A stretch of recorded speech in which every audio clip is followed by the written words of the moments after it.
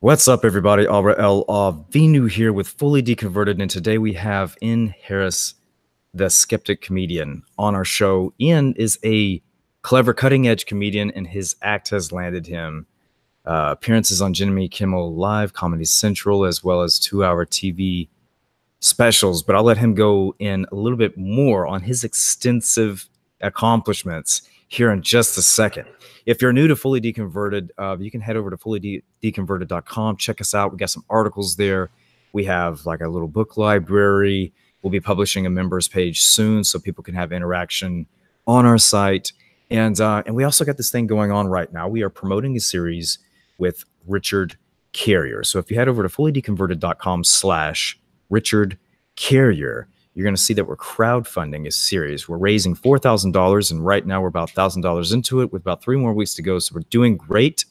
And if you want to earn your name into the credits of that new series, go ahead and go over there to fullydeconverted.com/Richard Carrier and see how you can do that. We'd appreciate any financial support there, and we can't wait to film it and see you in our credits.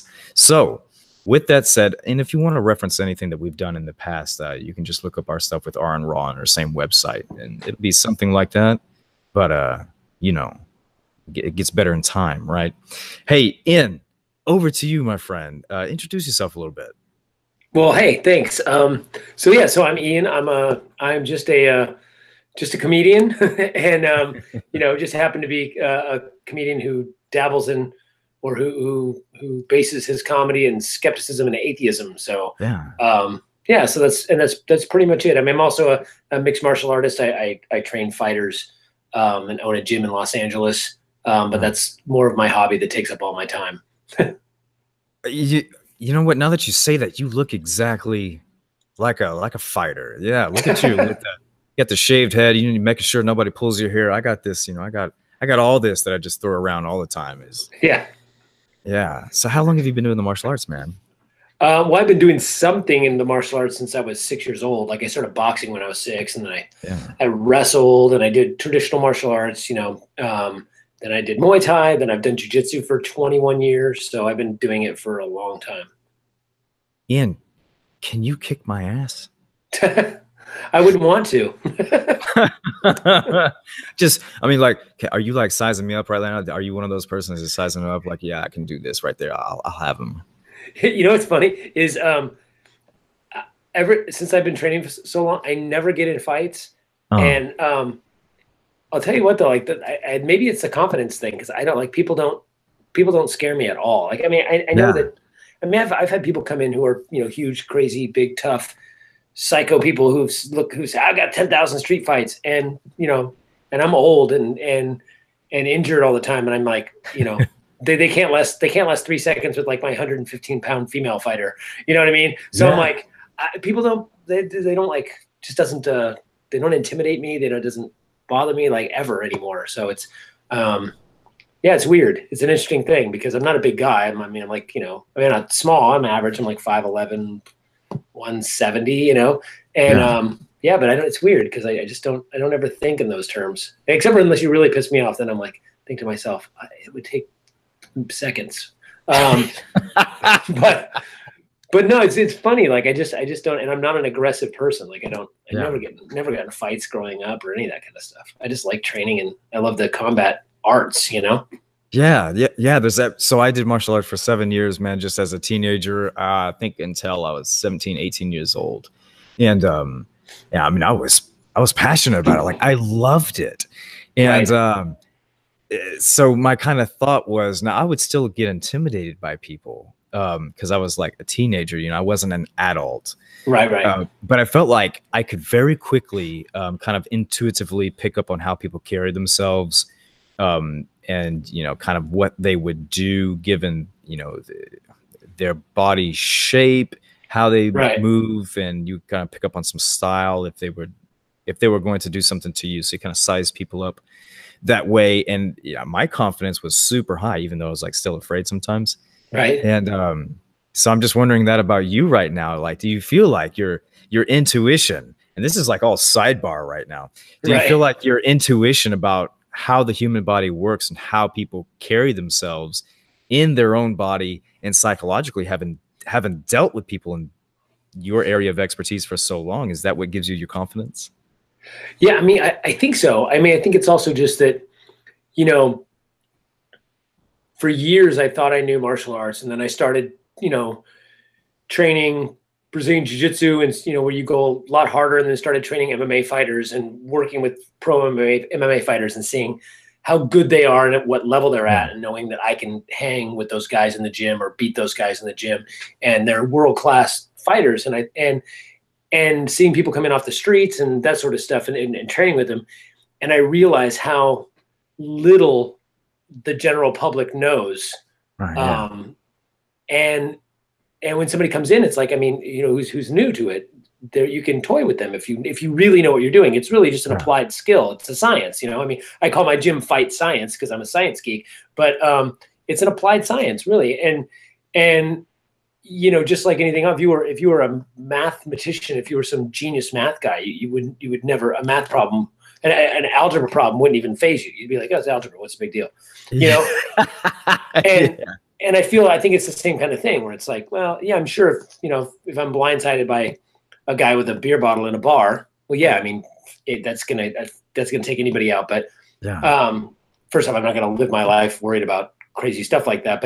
But it's yeah, and you can tell, like, when somebody trains too, which is weird. Like, I've had it recently. A few people come to me and say, "Hey, do you do martial arts or do you train or something?" And I go, "Yeah, how do you know that?" Because I don't have cauliflower ear or anything like that. And they go, "Just kind of the way you carry yourself, you know?"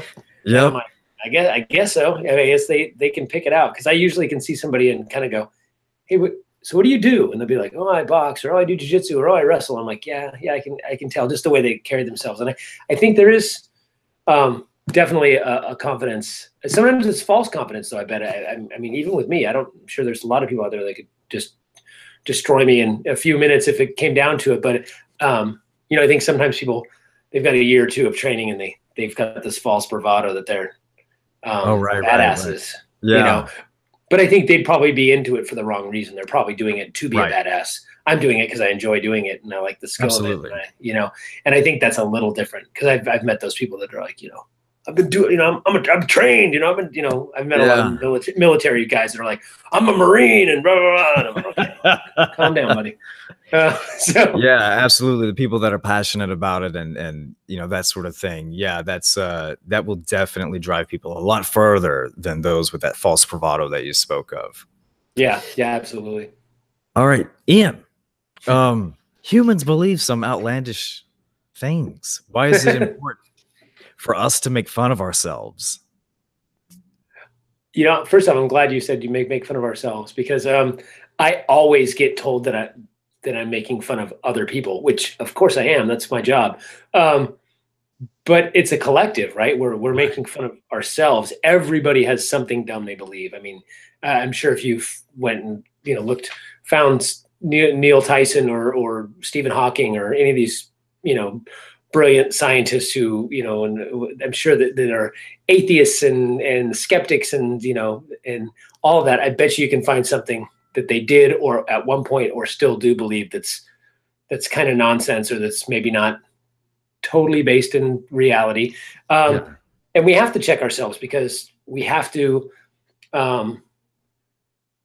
care about the factualness, the factual, I don't know, the how fact-based our belief system is. We have to care about that. We have to care about facts. Facts are, I mean, for knowing the what's real in the world are the one thing that we have to know. We have to be able to rely on facts, and we have to be able to discern something about those facts through a logical process of critical thinking or whatever, if we want to further ourselves as a species, further ourselves as individuals.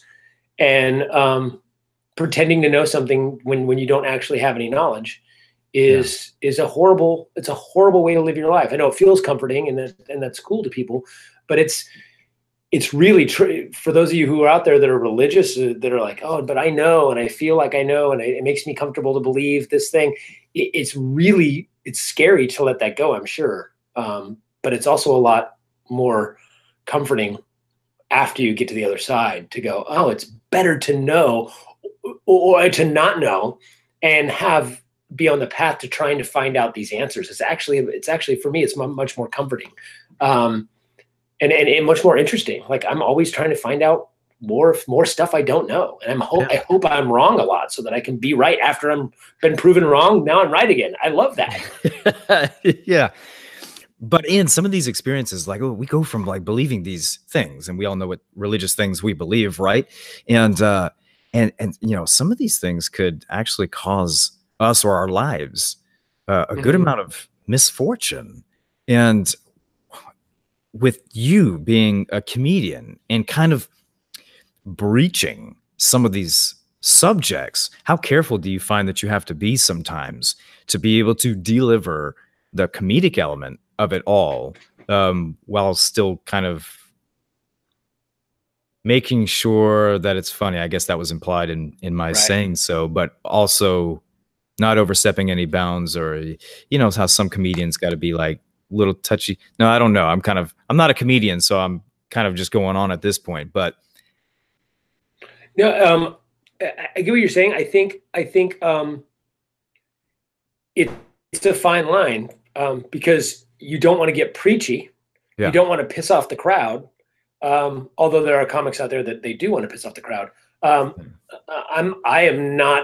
I never shy away from doing controversial material. I never shy away from pissing somebody off, but I never set out to piss somebody off or to turn away the crowd or walk the audience, as we call it as a comic. I don't try to do that, but I also don't necessarily believe in tailoring what I do. And I think if you're thinking rationally, and if I can get you to come along the journey with me, you will find stuff that you believe funny. Now, some things are so ingrained in our psyche, ingrained in our self, that a lot of people have a hard time letting go of those things. So, and finding them funny. And there's always going to be that. There's always going to be people who are upset with something. But one of the things I like to do, why I don't, people used to go, oh, you're the atheist comic. You do all these atheist conventions and all these atheist things, and you talk about God. But I'm like, I try to be a skeptical comic and science-based, and I try to be this logical comedy. And my goal is to talk about a lot of things. Talk about everything from the stuff that, that we might see as silly, really silly, like Bigfoot. But there are people out there that don't find Bigfoot silly, that actually are out hunting for Bigfoot. And there's people who believe in ghosts. And there's people who believe in astrology, and there's people who kind of believe in astrology, but it's just fun for them, but they still go, oh, you're a Virgo. And then there's people that believe in religion, and there are people that are fuzzy about religion. Well, it makes me feel good, but I don't care. You believe what you believe. I just believe in a higher power. And then there's other people that are like, I am Christian, and if you're not Christian, you should die or hang from a tree or whatever it is. Their brain is telling them that how you have to be like me or Muslim or whatever religion that they're super vehement about. And that's dangerous. So for me, it's like, I want to be up on stage and saying, hey, look at this. This is funny. This is silly, this Bigfoot thing. And then have you go, oh yeah, that's pretty silly. Those guys are crazy. And then I use that same formula to go, and astrology, look at this. And they go, oh yeah, that's crazy. And I go, oh, and your gluten allergy might not be scientific either. And they go, oh yeah, the liberals. Oh yeah, well, maybe I am, maybe I'm not. And then I go, oh, climate change, that's real. And the people who are in the audience who might have been laughing at what they've considered the liberals in astrology or some gluten thing that I said. I may have made a joke about organic food, and the people who are kind of right-wing in the audience may thought I was on their side, maybe like, oh yeah, stick it to the liberals. And then I turn around and go, and Christianity's bullshit. And also, your anti climate change is bullshit. And the fact that you don't believe in evolution is bullshit. I'm sorry, I don't know, BS. I don't know. I'm sorry. No, it's all good. Okay, cool. And then I think what happens is people start going, oh, wait, I was just laughing at this thing. because he set it up in such a way and pointed out why it doesn't make any sense and there's no science behind it. And I thought that was funny. And then he did it again, and I thought it was funny. And all of a sudden now he's doing the exact same thing about something I believe in, and everyone else is laughing, and I'm not laughing. And I think that sometimes clicks in people, and they go, oh, wait, all these things are kind of the same. And not everyone. I mean, a lot of people still go, well, those things are funny, but this isn't. But I get a lot of people come up to me afterward and go, yeah, you had me thinking, because I was laughing at everything. And then you got to something I believe in. And I had to go, oh, wait a second. Is this also nonsense? Yeah. Are you wrong? Am I wrong? Or neither one of us wrong? Like, and I get that a lot. And I find that if I do it right, if I play the crowd right, then they come along the journey with me. And, you know, like I said, if it's a super conservative crowd, I start out with, you know, with things that they might be on board with. And then I try to bring them along to where I want to get at the end, you know? So I have a basic question. I've never thought too much about this, and hopefully you have. Why do humans laugh? How do we explain like the mechanism by which we have a sense of humor, and why does it exist? Like, why do we laugh? And how do you know the formula that will make somebody laugh? I know this all seems intuitive. Right. But have you ever thought about the science behind that? You know, I have, but I have not researched it. I was literally this weekend talking to somebody. I was at Dragon Con in Atlanta. These huge, you know, it's a huge con, and I was on Skep Track, and it's really, really fun. But I was talking to somebody in the skeptic community, the science community, who was saying that they were looking to do some sort of research on what maybe the evolutionary benefit to laughing was. There has to be something. There has to be a reason that and why do I say this thing? Why is ha ha ha ha? Why is that the response? You know, when you cry, like when you cry and tears come out and you get that, like why does our body respond that way to that sort of emotional trigger? I'm not sure. I do know that for sure, if I can take what I'm doing, I know what I'm doing as a comedian, as far as how I'm trying to make your brain work, is I'm taking your logical processes and I'm flipping them upside down, or I'm taking you in a direction that you think I'm going. And then when I come back the other direction and bait and switch you, your brain goes, oh, okay, I got that. And it's you're recognizing the irony or the contradiction or the sarcasm or whatever. And that's just a formula. That's just a way of figuring out, okay, if I take them this way, can I surprise them enough to make them go, oh man, that was good? And usually that responds in laughter, because we're finding something in our own inconsistencies or inconsistency in the world. But yeah, the reason that we actually have that response and that we respond the way we do, I don't know, but I'm very interested in. Yeah, I'm very interested in too. Like, how did we get to the point where we're like, and like we all have different kinds of laughs and, you know, everything like that. I guess that's social conditioning for the different kinds of laughs. But yeah, just I don't know. Like I was thinking about it today, knowing that I was going to come on the interview with you. And I'm like, who were the first humans that were surprised by something or found something in the environment that was just a bit unexpected? And they were like,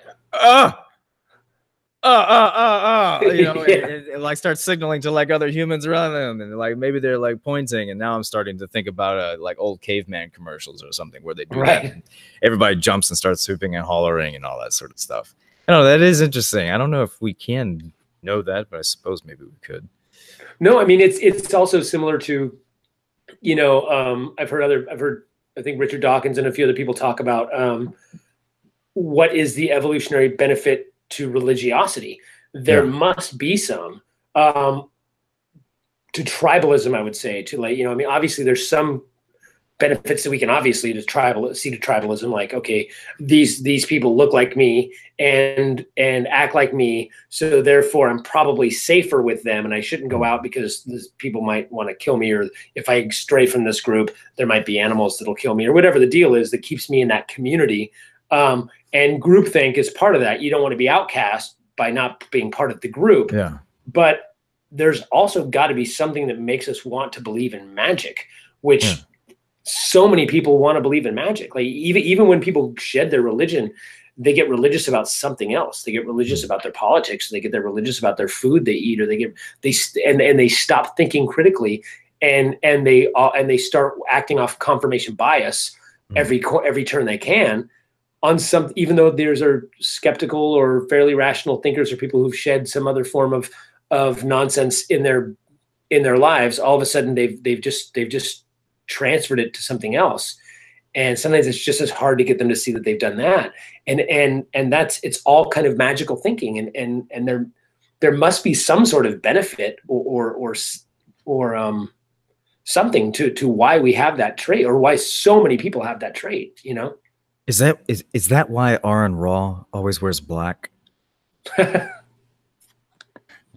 Or maybe that's why Seth Andrews bought that really nice microphone. Right? Yeah, exactly. or maybe that's why Thomas Westbrook secretly really wants to be a cartoon. I'm thinking of people that identify something like what you just said. Like there's something about them that definitely identifies them as a character. Yeah, it's and I think it's weird. I think on some level every single person, even if you're aware of it, which I am, and I still know that I do this all the time, but everybody wants to be special. Mm-hmm. Everybody wants to have something different than somebody else. I mean, we say it all the time. We're all special. Everyone's special.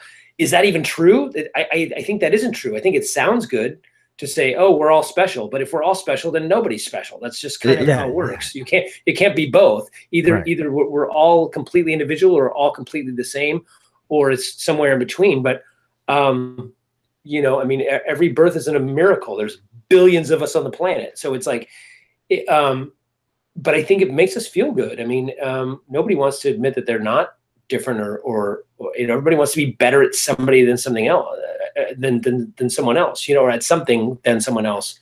And whether that means that you have psychic abilities, or you can, you know, you have a special relationship with a power that's greater than you, or you can tell something by looking at their astrological sign, or read their palm, or you know, I have more friends than you, or you have less, you know, or look at the food I ate on Instagram today and tell me how cool I am for making this food. Like, we all want to be special. Yeah, man. So my mind is kind of racing right now as you say that. I'm just like, you know, yeah, there are those who sincerely believe in God and then take up the ministry and go to the pulpits or the stages and try to inform, you know, the congregations of this good thing. But now I'm just thinking, you know, are they trying to be their own characters too?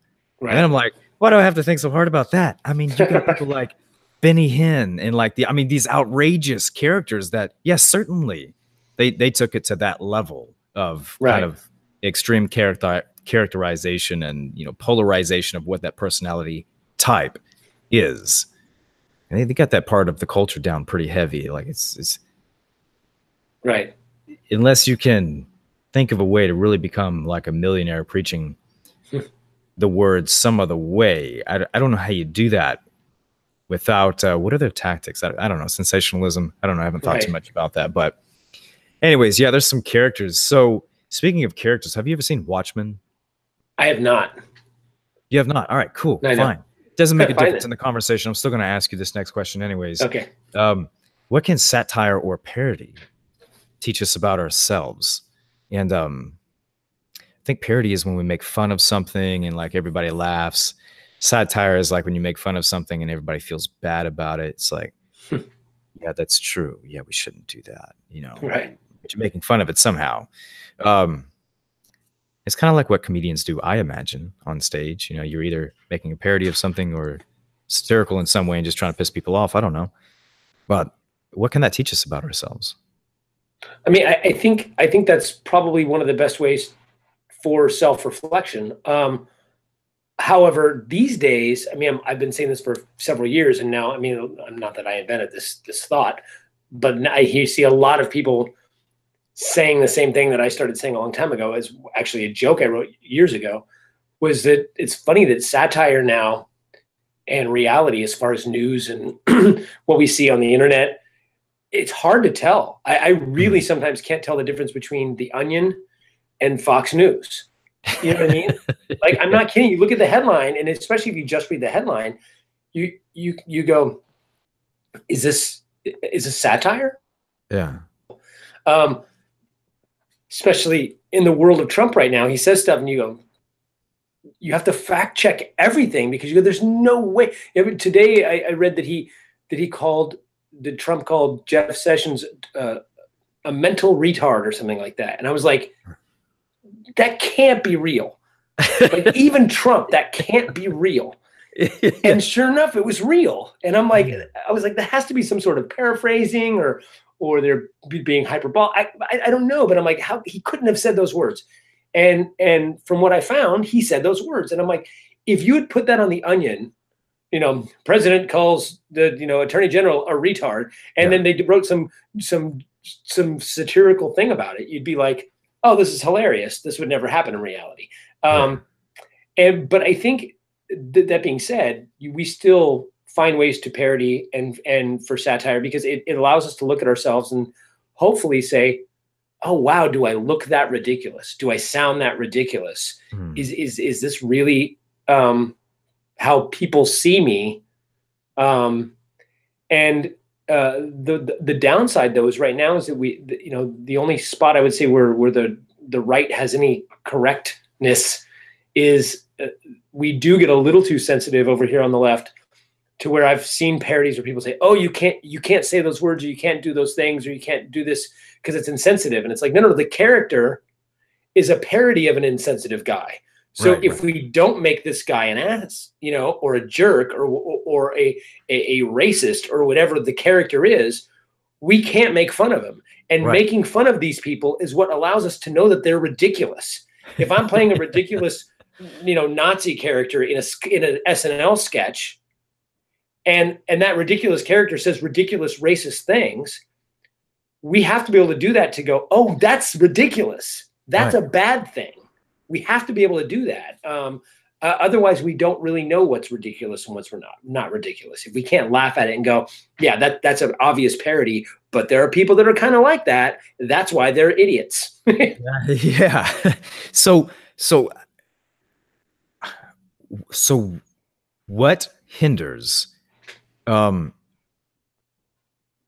the audience's culture of being able to understand that those characters have to be in place in order for us to make fun of that? And I want to stack on top of there that some comedians, I've seen this in a couple of headlines now, so it must be true, won't any longer perform in like universities and this sort of thing. What's going on there? Why are comedians not able to connect with the crowd when we really want to press the issue on some of these buttons that are a little bit more sensitive than others? What's going on there?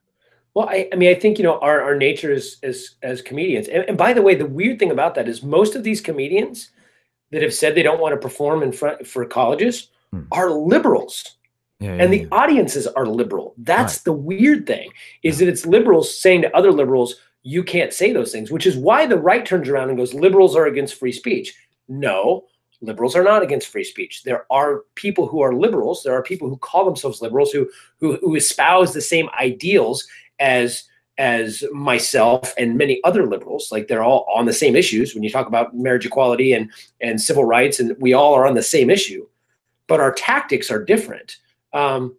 My tactics aren't to shut you up and punch you in the face and blockade the thing. And, to me, that's a conservative ideology. I've had this conversation with many people.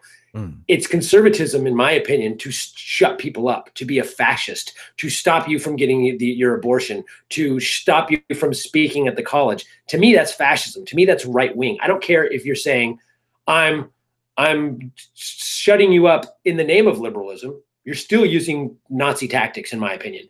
I'm punching you in the face in the name of liberalism.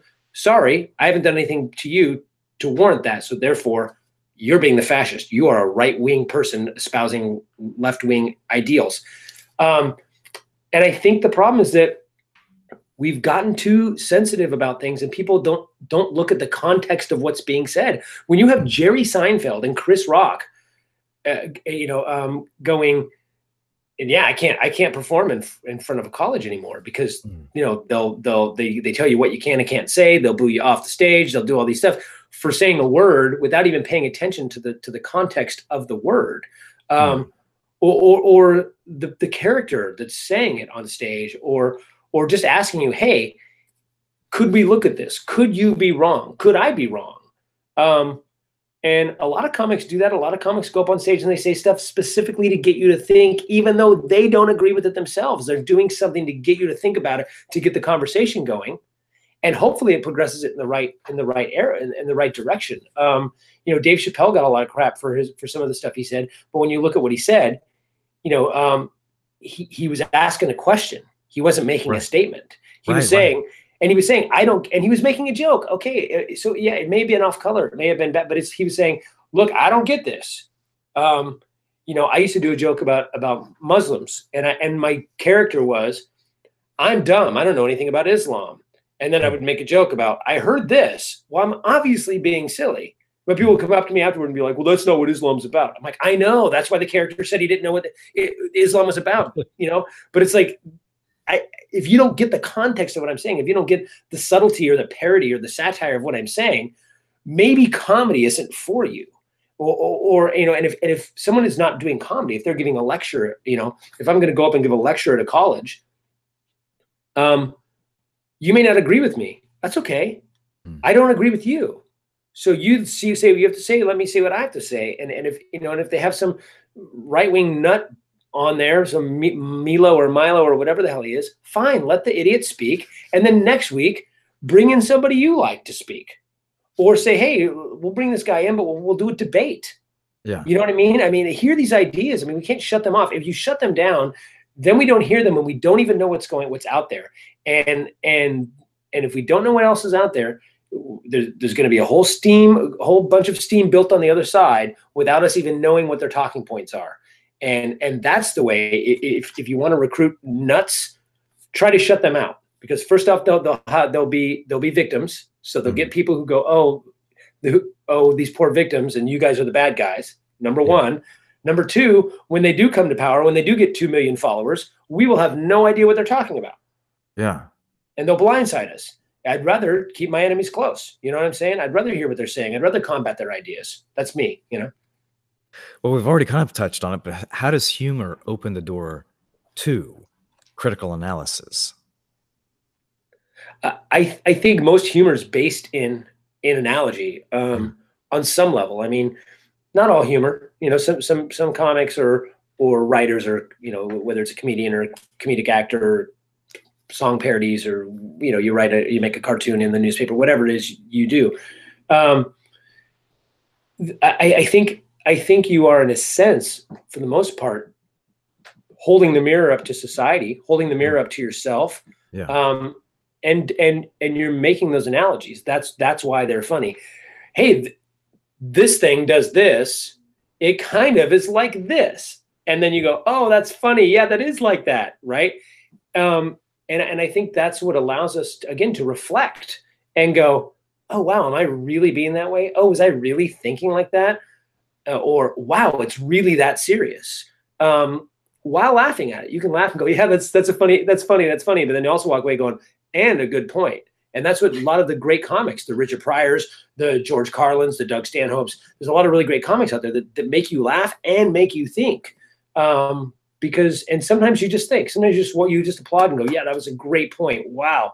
I can't believe I never thought of it like that. And sometimes you laugh your butt off and then you walk away going, I got to think about that. And I mean, I think that's what comedy's supposed to do. Can you recall a bit that made you do that? Like, were you laughing at it, but it made you think as well? Oh man, there's so many. There's so many bits. Like I said, I mean, you could look at almost anything Doug Stanhope did in the early to mid 2000s.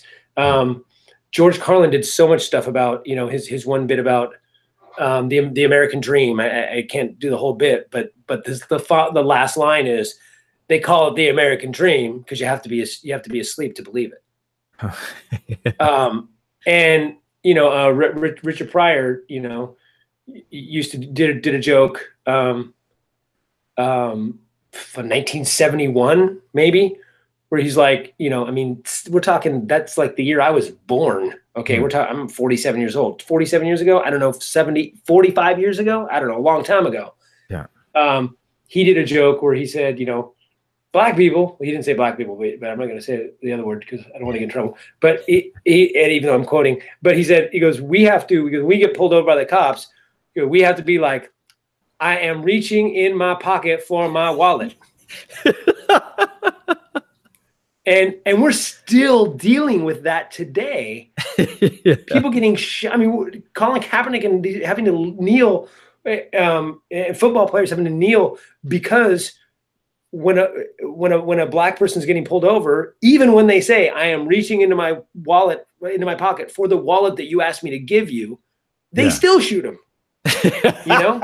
Yeah. I mean, it's crazy that a comedian was talking about that 40 some years ago. Yeah. And it's still happening today. And I mean, on some level, I guess we didn't learn from that, but also the internet wasn't around back then. Imagine if the internet was around back then and that clip went viral in 1973, you know, would it have helped? I don't know. Yeah. It might have. Yeah. I think my time for issues like that was Dave Chappelle. Like my growing up kind of coming about was when Dave Chappelle was big. And I think it was his opening series where he touched on all the racial issues. I think it was his opening series. Yeah. And that was hilarious. Like I died laughing, like that whole series and that whole bit and everything. And he did a stand-up. I think it was Dave Chappelle, Killing Him Softly. Yeah. I think it was his first big special. Yeah. I cried during that whole thing. I was laughing so hilarious. Hard. Like it was amazing. Hilarious. Yeah. Yeah. Man. I mean, and it's funny. Like it's talking about, you know, Richard Pryor used to do it. Is another one of his bits was like, he goes, you gotta, because you know the police, they got a hold. They just break you. One grab, you know, two grab your head, one grab your foot. And like, we broke him. Oh, is it okay to, you know? He goes, is it okay to break a black guy? Oh, yeah, right here, page 4. It's okay to break a, you know, and you're just like, it's still happening. It's crazy to me. But yeah, I mean, there's I mean, so many great moments. Chris Rock, you know, in, you know, Bring the Pain was phenomenal. Bigger and Blacker, not my favorite special, but that was the one with bullet control, which is a little silly and a little ridiculous, and meant to be silly and ridiculous, but it is funny and it is kind of a good point. I mean, I know some people are like, come on, that's so dumb, but that it's so absurd. But sometimes absurdity is funny, and I don't know if you know the bit, but it's like, we don't need gun control, we need bullet control. Make every bullet cost $5,000. He goes, and you'll see a lot of, you know, and then you'll see, you know, it's like, hey, I'm going to save up, I'm going to get another job, you know, and in 5 years you're a dead man or whatever, you know, whatever the joke is. But it's like, it's funny, and it's like, yeah, maybe that is a different way to look at gun control. You know what I mean? $50,000 worth of bullets in his ass, right? He must have did something. That's what he. Yeah, I remember seeing that too. Yeah, that was hilarious. Yeah, but also it makes sense on some level where you go, hey, well, okay, so guns, sure, fine then. We won't touch the Second Amendment at all. You can have any gun you want, but good luck getting bullets. Yeah, you know, I mean, I don't know. Yeah, so. Is it important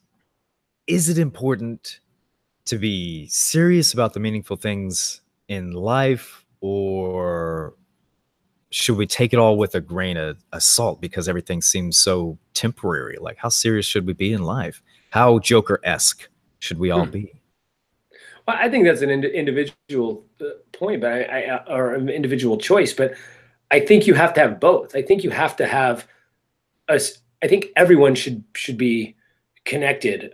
That's the one thing that really drives me crazy about America specifically, is that we are just, so many people are just not connected, or they're kind of connected, but they think, you know, they're you know, like the voting in America, where we have, you know, when you look at the last election, something like 50% of eligible voters didn't vote because their vote didn't matter, or, well, that the candidate didn't fit my what I wanted 100%. So I'm just going to let the psycho take over because I didn't get exactly what I wanted. Wham, wham, wham. And I'm like, all right, really? You're that disconnected from the world that you don't realize the serious nature of these things, and that we need to at least have a dialogue and do what we can to push things the right way for the future, and for, you know, so history looks kindly on us, and so that our kids and our grandkids and our grandkids have a place that's decent to live in, and we don't repeat the past, and know that, yeah, it's never going to be perfect, and people are never going to be perfect, and that drives me crazy, where it's like there's so many people aren't serious enough. I mean, they'll be serious, but they're not connected to serious issues, and they don't think about things. And I talk to people about religion and politics, and they go, yeah, I don't really like to think about those things. What? That's life. That's who's controlling you. That's who's, those are the things you should think about. You're worried about what clothes you're wearing, or what song is popular right now. But it's like, you don't care about issues that affect you and everyone around you, and your freedoms and your livelihood and paying for college, and I mean, your health care. You don't care about these things.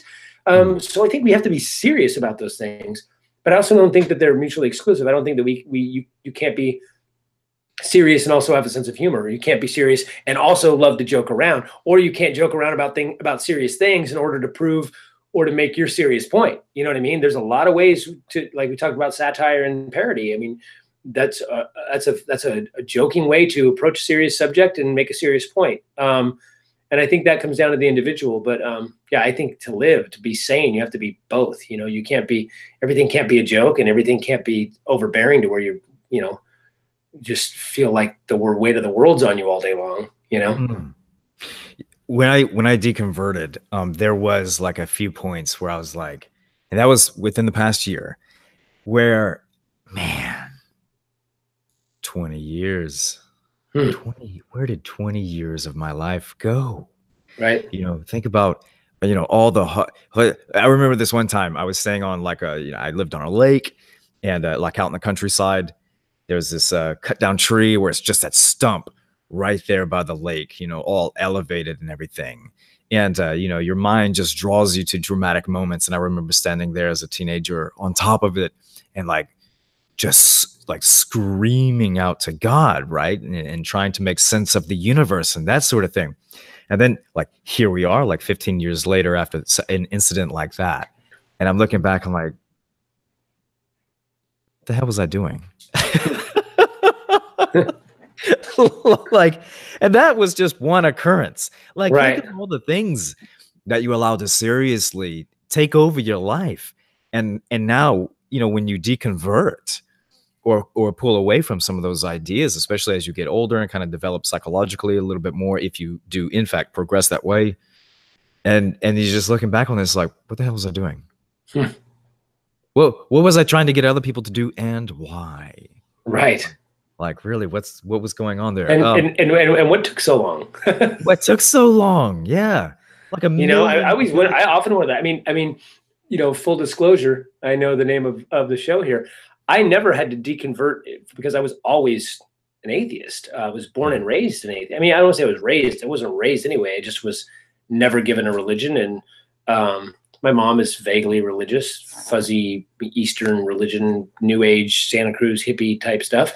And my dad was an atheist who didn't know the word atheist, just, thought all religion was a scam. Yeah. And therefore never went to church, never saw church. Anyone who went to church was a crazy person, even if they went once a year. I was like, oh, you went to a church. Oh my God, what's wrong with you? And so I never grew up with any of that. So to me, it's normal to be the way I am and think. And so I always I talk to a lot of people, in what I do. I talk to a lot of people that were formerly religious. And their epiphanies are amazing to me, because I go, wow, at some point they had this. And coming from somebody who was never indoctrinated or never had that forced on me, I always go, well, how did you not see that? Yeah. How did it take you so long? Like when you were standing on that stump yelling at God when you didn't get an answer, Wouldn't that have been enough to be like, okay, done, no answer, where's my answer, buddy? And they go, no, I imagined the answers, I thought I heard the answer or something. I mean, there's always some different story. And I just go, wow, it's such a different world than I've ever, experienced. Right. Well, because you're on the tree stump and you're yelling out across this, lake, and it's sun setting and it's all majestic and like you're feeling it. I mean, this is almost like being at cinema, right? And then like you're like, God, and then you're like, you're all quiet, and then a breeze blows, and you're like, oh, was that you, God? And then your mind is okay with filling in the blanks because you're so like desperate right here for the blank to be filled in. And almost anything at that point can become a meaningful supernatural response. So you just accept it. And anything acts as that type of validation, and that will carry you on through the years. If in fact you think that is the best approach at life, or you can be raised around educated persons. Either way, anyways. I would say it's funny because it's not just, I mean, all religions, cults, gangs, anything, the military, it could be anything. When people are at a certain age and they're looking, I mean, and not of course the people that are indoctrinated at day one, but everybody's looking for something. Everybody wants answers. Everyone's trying to fill a hole. I feel like most people, we all have insecurities. Like I said, we all want to be liked. We all want to be admired. We all want to be great at something. We all want to be the best at something. We all want everyone to look up to us. And we all want that. And we all have space to fill. And it's really easy at the right time for the right thing, person, whatever, to fill that. I mean, that's, like I said, that's how people get into gangs and cults and all sorts of stuff. It's like, you're lost, you're looking for something, you have no support group, you have no family, you have no whatever it is, and there's a gap there. And at the right time, if the right thing fills that gap or offers to fill that gap, you're gonna be right on board with it, because it feels right. And sometimes it takes a long time, if ever, to realize, oh, that's why that filled that gap, because I need and still need something there. And it was the first and only thing that came around. Yeah. Bud Askins over on the live feed right now said that comedians have a way of conveying the truth better than serious news sources. And that resonates with me. I can remember, some of the issues that we've talked on right here and referencing past comedians and their bits. I mean, these are bringing, if you're not an avid news watcher, you might be someone who watches comedians. And then Bud over on the live feed also says, I've been getting my news from Comedy Central for years.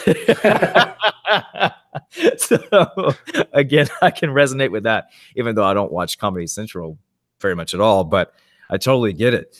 Ian, is part of the way that you deal with issues done through the topics you bring up in your comedy bits and how you engage with your audience? Yeah, I think most of it is, or at least if it isn't at the beginning, it is eventually. I mean, I eventually will bring everything that I'm dealing with or thinking about or confused about or angry about. I'm always going to bring it on the stage. Yeah. And a lot of people don't like that. A lot of people say, oh, leave politics and religion out of comedy. Just come up here and talk about your kid. Come up here and talk about, poop or whatever we find funny. And I'm like, no, man, that's not how I operate. Not that you can't, I mean, even Carlin used to say, I love a good fart joke, and all that stuff.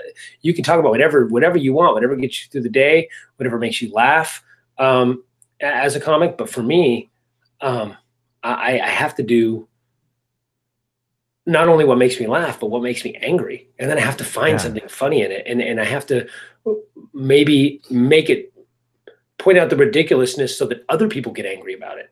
Sometimes I want people getting angry because that's how you get change done, is get people motivated and angry. And sometimes you just have to make fun of stuff and make it ridiculous for people to laugh at it and then go, hey, yeah, now I'm angry. I mean, it's funny the way he put it, but I'm angry that I've now thought about this thing that's being perpetrated on me or whatever. And so yeah, for me, it's like, and also it's a good way to deal with stuff. I have to be able to look out at the crowd and see people nodding their head and saying yes and laughing and going, yeah, I'm on board with you. You know what I mean? That yes, there's the community, you know, there's that approval. Okay.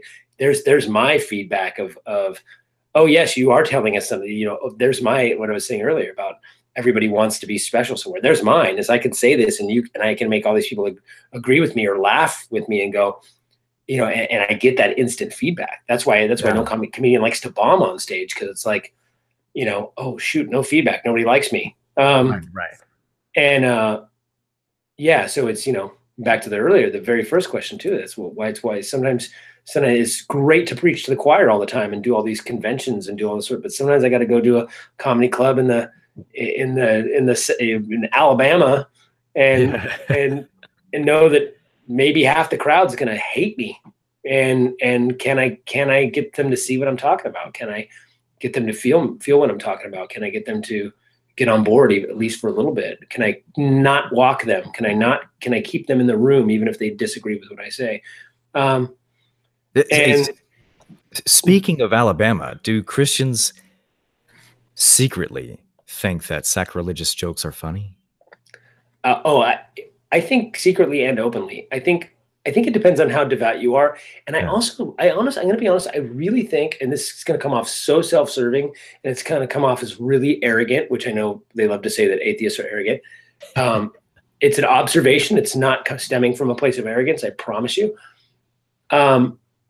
I find that a lot of times the people that get really upset by religious jokes or political jokes or whatever jokes there are the ones that have never actually thought about it.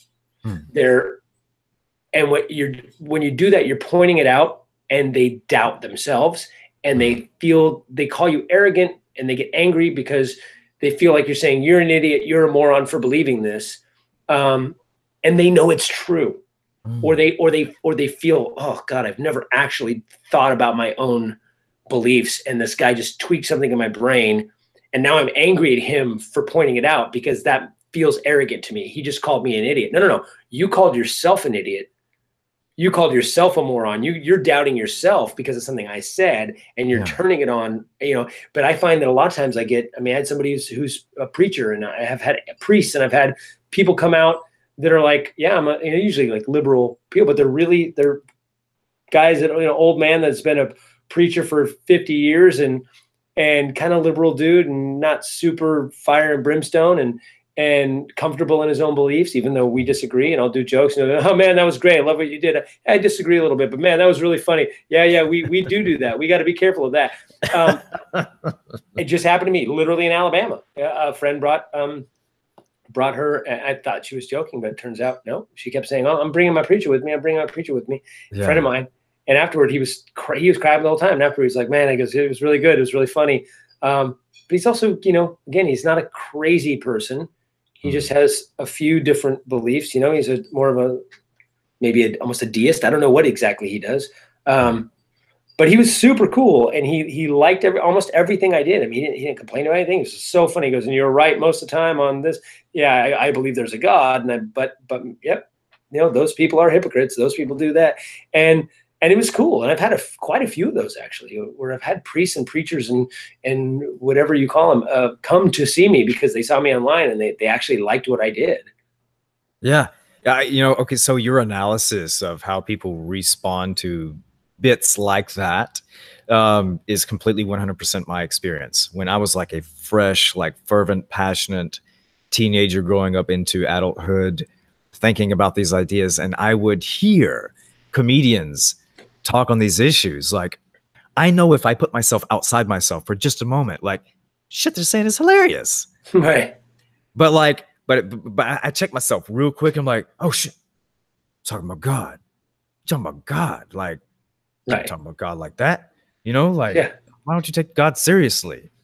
Right. You know, but then as I came out of it, and even especially now that I'm outside all of it, I see everything, every part about human culture that we've done to ourselves. Like, I get why the Joker's the Joker. I totally get why the Joker's the Joker. Like life is just so serious. Look at us with everything that we've tried so hard to make so serious. like you throw a little bit of chaos in there, right? And then everybody freaks out. You know, how predictable is that? That's drawing attention to something like like a little bit more like meta. That's maybe where a little bit more of our focus should be when we're deriving values about, you know, what should or should not exist in our everyday lives. And I think, and agree with some people over in the live feed, that that's just something comedians do best. So Ian, thank you for what you do. Oh, thank you. Thank you for that. And likewise, I mean, this is, I think there's a lot of people out there. So like I said, I talk to, you know, atheists and former religious people and people on the fence and people on the verge of coming out of it all the time. And like I said, I never had to experience that. So I've got that privilege in the sense that that I thank my parents for not indoctrinating me. But it's, from what I find out, this is so needed for so many. There's so many people out there that don't know they can step away. They don't know that they can laugh at it. And then I know lots of people who are like, you know, I find out later, they say, oh man, I was a preacher. I was a, head of my church for 30 years. And in the last 20, I didn't even believe it. And I couldn't, but it was my social construct. It was my culture. It was, or the backlash. And as soon as I got out, I got a divorce or my kids or my parents left. I mean, just crazy stuff. And it's like, man, they need to know there's a lot of people out there that think like them, and they have to know that there's a support group for them, and they have to know that that it's what they do is actually normal, and it probably should be the norm. I know it's not the majority, but this is normal. And again, if you don't think it's normal, then look at any other belief. Like I said earlier, go look at Bigfoot. Do you believe that? No. And do you think people who believe that are insane? Probably. What about Islam? Do you think Muslims are insane? Probably. Do you think, Buddhists are insane? Maybe. Do you think that people who believe in Zeus and Odin are insane? Of course. So this is what we are doing is actually normal.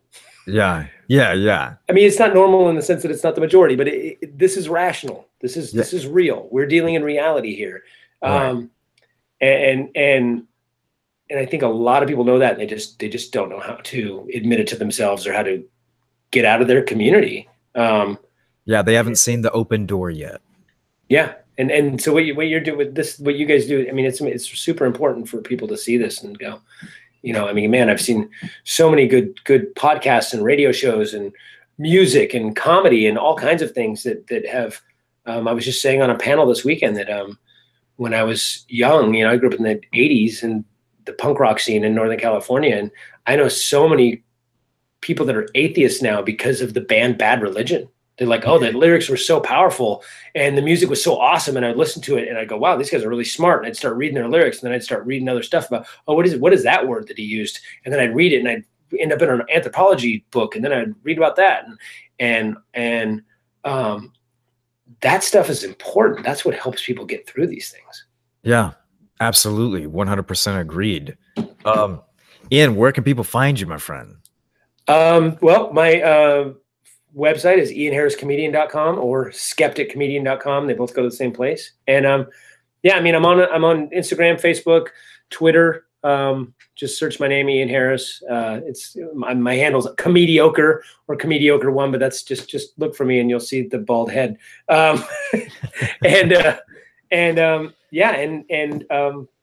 YouTube, and when I'm on now, it's YouTube/Apocalypse Comedy Show. So, I mean, come out and if you're I'm touring a lot. I've got a fairly recent special that's been out less than a year called Extraordinary, or Extraordinary. And that's on. That, by the way. Oh, thank you. And it's and then my old one, Critical and Thinking, is still out as well. And I've got a podcast, Critical and Thinking, with Ty Barnett that we're doing, that we just started up. Nice. Like really recently just started doing, and everyone's been telling me to do a podcast. So I got a lot of stuff out there. Search my name. I'd love to have, anyone who's interested in this stuff, check me out and tell me what you think. And if you have Amazon and iTunes, watch my specials and comment. Tell me what you think. Hopefully if you're like-minded, you'll get a lot out of them. I hope that's my goal. I think anybody on either side of the fence will get a lot out of your brand of comedy. I've seen some of it. I love it. Like it's great. It gets you to thinking, and it's funny because this is real life, and this is the issues that we deal with, and then hopefully it will press people in the direction they need to go. Well, with that said, Ian, thanks for having you. Thanks for coming on the show. And if you're watching this right now as the audience, go ahead and hit that like button if you appreciate conversations like these, and if you want to support Ian or Fully Deconverted. And Ian, say goodbye to our audience. Goodbye, audience. Thanks. Thanks for joining.